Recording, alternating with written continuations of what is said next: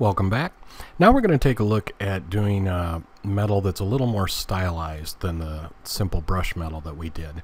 This would be something you'd tend to see more in games or as a backdrop in web development if you're looking for something kind of grungy, things like that. So once again, I've got a 1024 document. I'm going to go ahead and I'm going to pick just a grayish blue in here somewhere, a little bit dark. Somewhere in there. What do we got? 3949 4F. That'll work. We'll go ahead and fill that. And I'm going to create a new document. And then I'm going to create another one. This one I'm going to name dark. And this one I'm going to name light. The dark I'm going to set on multiply, and the light I'm going to set on screen.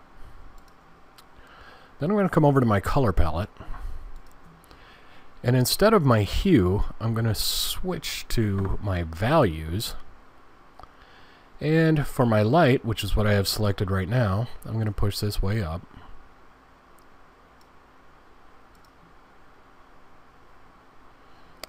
And for my dark, I'm going to bring it way down. Basically set these two, oops, that was a silly way to do it. Reset my light one. There we go. Basically I want these two colors to be on the opposite end of the spectrum from my base color. So we're good to go. Now with my dark, I'm going to go ahead and I'm going to grab my regular brush and I'll grab something soft. I'm going to come in. This is a good brush because it doesn't really have anything going on right now. I'm going to bring my spacing up. Maybe a little bit because I'm not really going to drag. I'm just going to do a lot of clicking. Add a little hardness. I am going to add one thing to this. I'm going to add wet edges. We bring the size up. You can see that it gives us a lot of detail going on in here.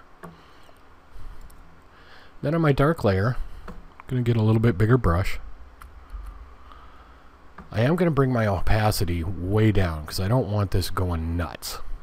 So somewhere around a third.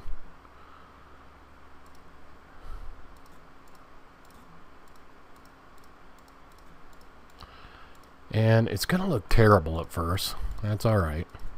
I'm going to kind of play around in the middle.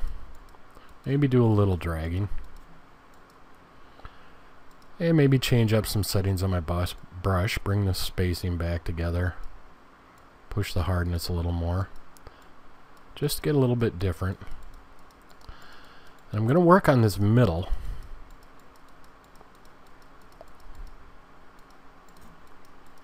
Then I'm going to offset it. Now we have 1024, so an offset of 512.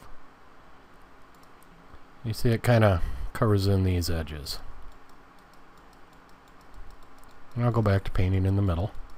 Just kind of fill all this in. I'm not trying to get a real even covering. In fact, I don't want a real even covering. I want a kind of mess.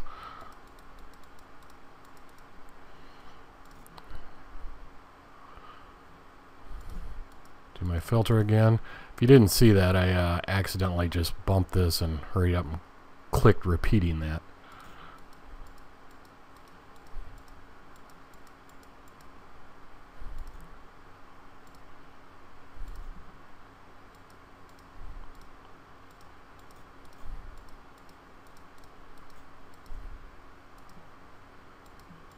And there we go.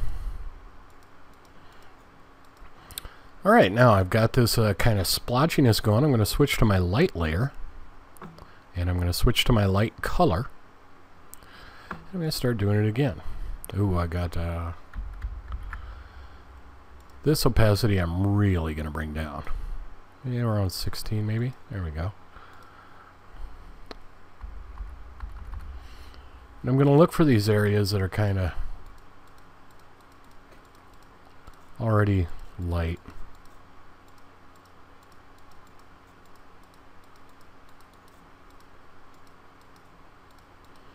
And again, the more we do this, the more it's going to look like some kind of like microscopic view of an alien bloodstream or something. It's going to look like a mess. Don't worry about that.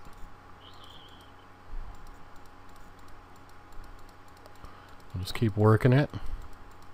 I'll go ahead and offset, Control F to repeat that. I'll start working this middle.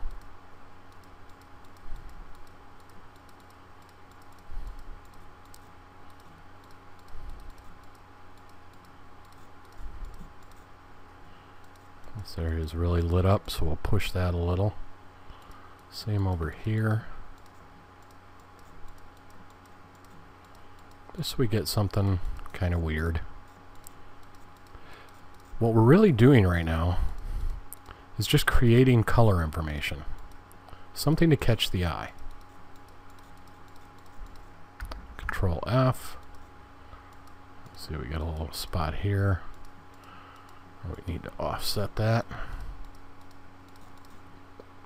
Alright, now let's see what happens when we take our opacity on these way down.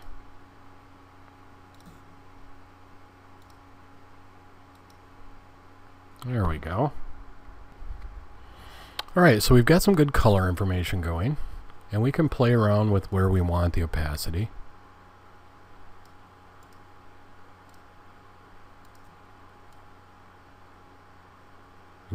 That really jumped. Just to have something visually appealing. And the great thing is, since we did these on separate layers, we can play with this forever once we've saved out this file and get things that we like. Alright, now let's do another layer. And I'm going to reset back to my black and white by hitting D. I'm going to go ahead and fill this layer with black. I'm going to go up and I'm going to run clouds. Alright, not bad. Let's put this through a few filters and see what we come up with here. Alright, we've got this one, which is chalk and charcoal, which is one I really like for this. We can look around and see what else we have going on. Maybe reticulation might be something you want to play with. What else do we have here? Note paper could maybe do some interesting things. As we get further into this, I'll try to remember to come back and mention this one. That can be good. Charcoal is a whole lot of nothing. Graphic pen might be interesting.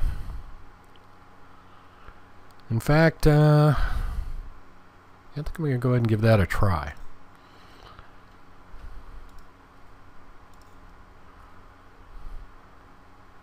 Overlay maybe, soft light maybe. Bring our opacity way down again. There we go, that's got some kind of interesting stuff going on. And once again, we're still looking at this and going, yeah, I don't really see metal. That's okay. As we've discussed before, when you start out, it's going to look kind of nasty. And also, if we wanted a photoreal picture of metal, we could just go get a photo of metal and be fine. So we're trying to sell an idea here, and we'll see that come together. Alright, let's see. What should we do with this? Let's go ahead and create another new layer. And rather than having two separate layers, actually let's do what we've done before and take this fill all the way down. And let's set up some layer style on it. Some bevel and emboss. Size about 5. Soften off. I want these to be sharp edges. Depth up around 300%, I think. But we're going to be kind of guessing, and I want down.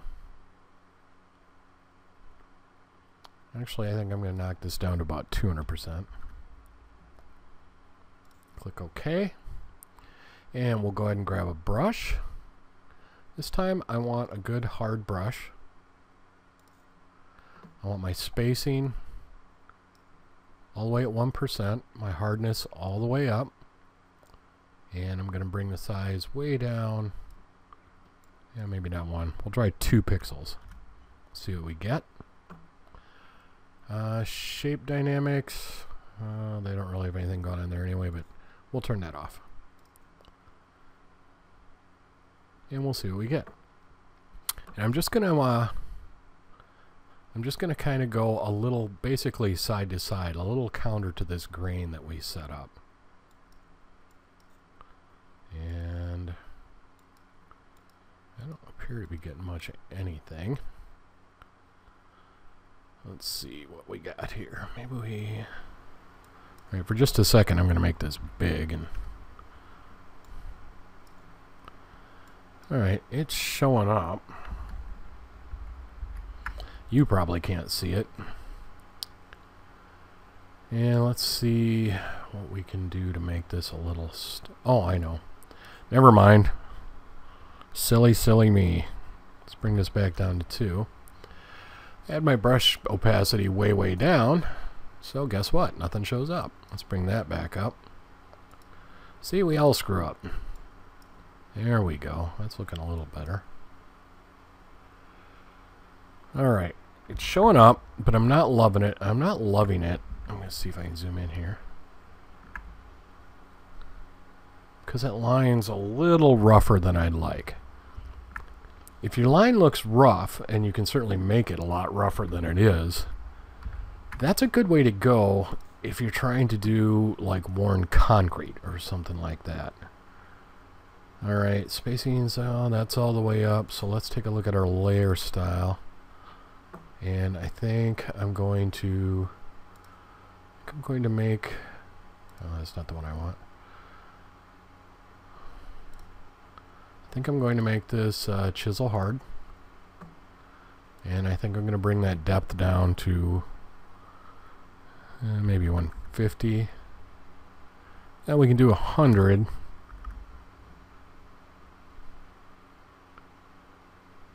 No, I like 150. But I'm going to bring my size down to 4. That's a little bit better. We get a little bit cleaner line. Alright, and then I'm just going to kind of mess this up. Now, invest a little time here. For the sake of this recording, I'm going pretty fast. But I want this to look like worn scratch metal. And a little goes a long, long way. I'm also doing a lot more of this than I probably would with a regular texture, just so it'll be more visible in the recording. Alright, we've got some scratches going. I'm going to start putting in some damage scratches that go counterintuitive to the grain.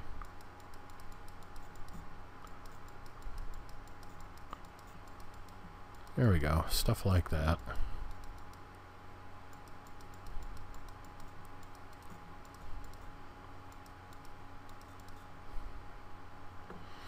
And it's not too bad. It's coming along all right.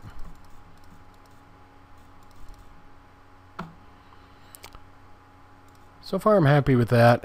I would like a little more information in this though. So I'm going to come down to the layer we did down here. I'm going to add another new layer. And I'm going to do the same thing. I'm going to create some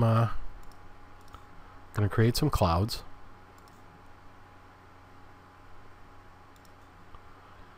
And maybe go in and play around with a few more filters and see what we get.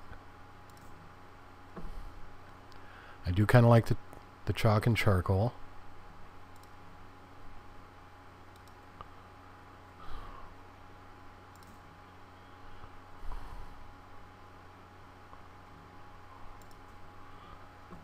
And as you can see, I mean, there's different things to try all the time to see what you get. And I don't like the rough pastels. It's kind of a cool effect, but I don't like the actual texture.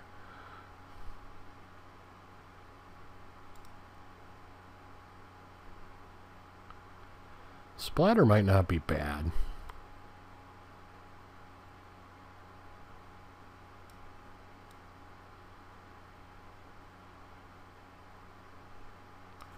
Let's give that a try. I'm at let's call it 20 and 4. See what we get here. And what do I have this one set to? Soft light. We can try soft light again.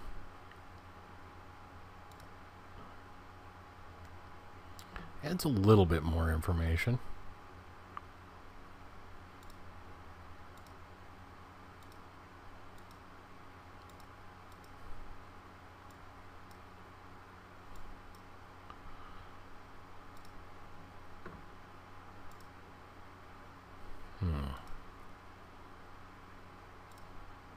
Oops, it's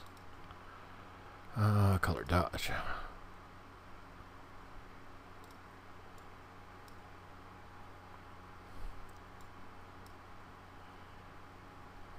It's kind of starting to get an interesting effect. Color dodge lightened up our color quite a bit, so it's pretty easy to jump between a really old metal texture and a relatively new one. I think that's pretty good. Alright, we're coming up on 16 minutes, so I'm going to pause the video here and pick it up in the next one. And we'll take a look at how we can sell this idea better and how we can go from maybe a metal texture to using our base and creating kind of a stone texture. I'll see you in that video.